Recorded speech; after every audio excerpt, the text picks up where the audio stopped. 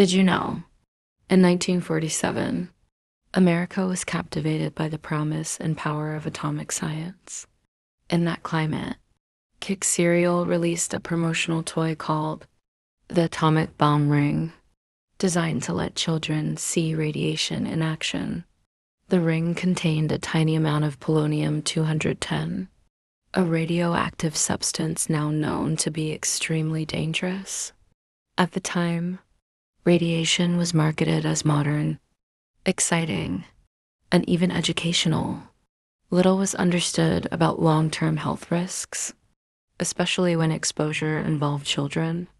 Today, the atomic bomb ring stands as a startling reminder of how scientific enthusiasm once overshadowed safety and how dramatically our understanding of radiation has changed